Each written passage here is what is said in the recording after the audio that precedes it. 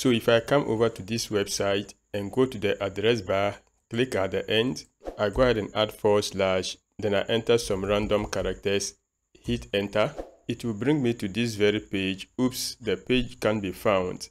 So I'm trying to search for a page which doesn't exist on this website. Now if I go over to this website and click at the end of the address, / some random characters, hit enter.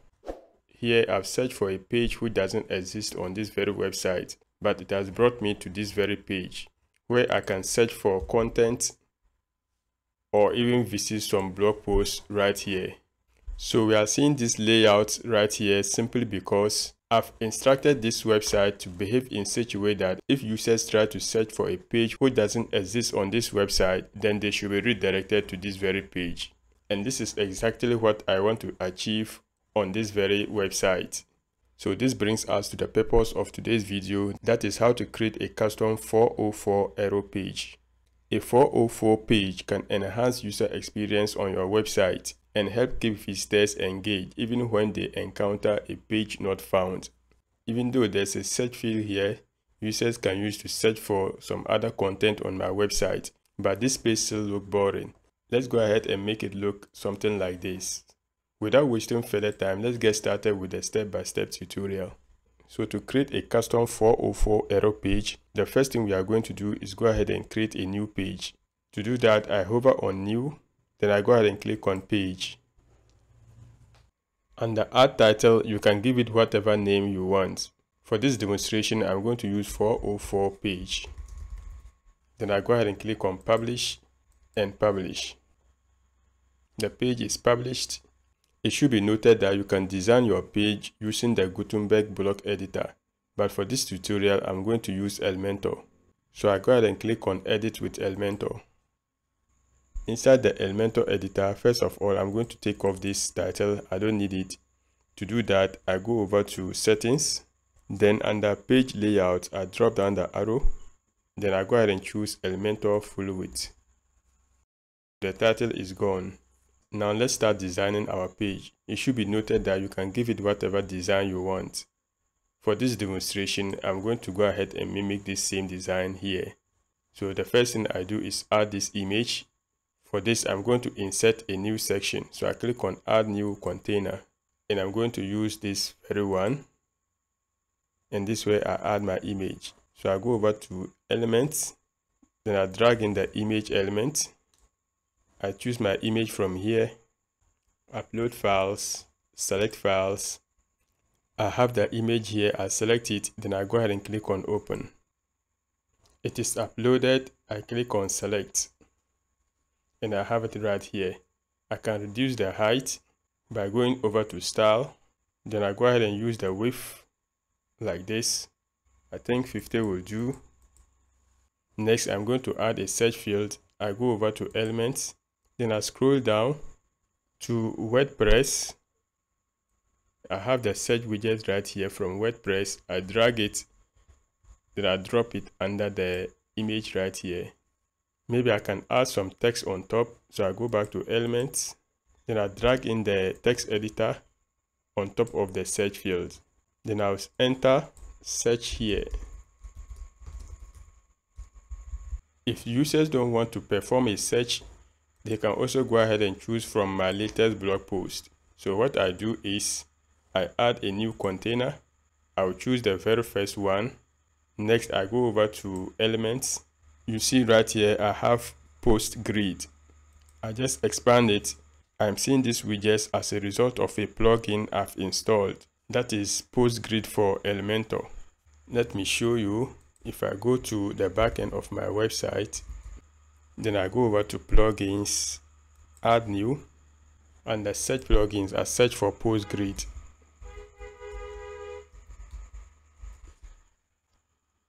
This is a plugin I used, that is the PostGrid by Radio's team. You see that it's already activated. So in your case, you just go ahead and install and activate it. You can use whatever Elementor add-on for PostGrid you want. I exit out of here. So in here, I'll just grab the first one and drop it right here. From here, you can choose whatever layout you want.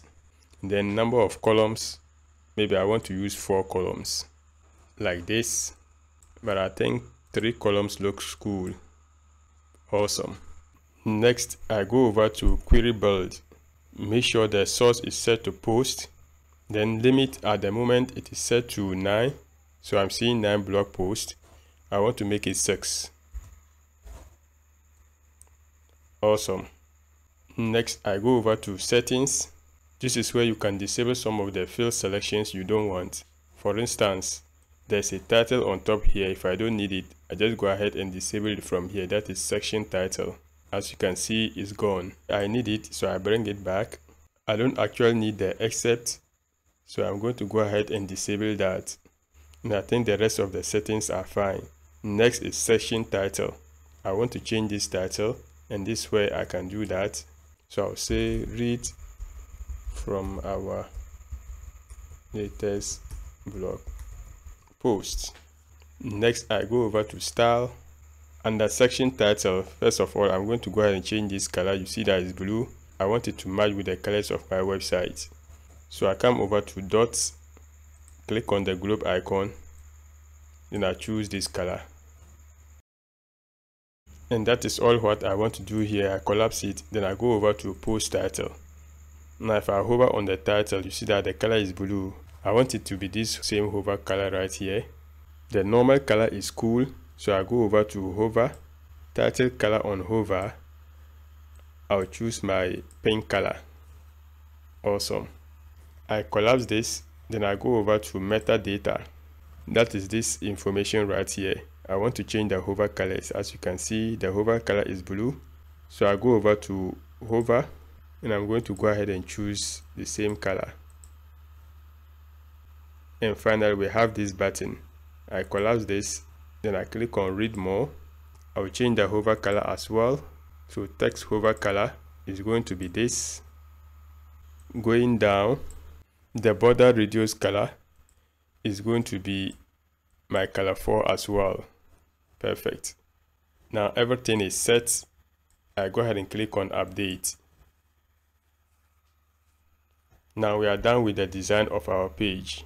If I exit out of here, I click on the hamburger menu, then I click on view page, and this is how my page will look like in real time. So now if I go to any random page, something like this, hit enter, it will still take me to this boring page which we don't want. So now it's time to assign the page we've just created as our 404 page. To do that, we are going to install a plugin. And this is the very plugin we are going to install, Smart Custom 404 Error Page. I'll leave a link to this page in the description down below. So what I do is, I'll just go ahead and copy it. I exit from here, then I go to the back end of my website. Before we install the plugin, if I hover on appearance, you see that I don't have anything like 404 page. So let's install the plugin. I hover on plugins, click on add new. Under search plugins, I paste in the name of the plugin we are going to install. I have the plugin right here. I click on install now. Then I go ahead and activate. The plugin is installed and activated successfully. Now if I hover on appearance, you see that I now have 404 error page. I go ahead and click on it. Under general, you see that we have page to be displayed as 404 page. I drop down the arrow here. Then I choose the page I just created. Remember I said you can use whatever name you want. In my case, I use 404 page. I select it. Then I click on save changes. All is set. Now if I go to the front end of my website, then I just enter some random page some random page, hit enter. I'll be redirected to this very page. Awesome. With this, users will not have the boring page anymore on my website, and this will help boost user experience on my website. So that's it on how you can create a custom 404 error page for your website. I hope you found value in this tutorial. If you did, kindly hit the like button, subscribe if you have not yet subscribed, and also enable the notification bell so that you don't miss my future videos. In the meantime, stick around to watch any related tutorials from the channel. Keep watching, and I'll see you in the next one.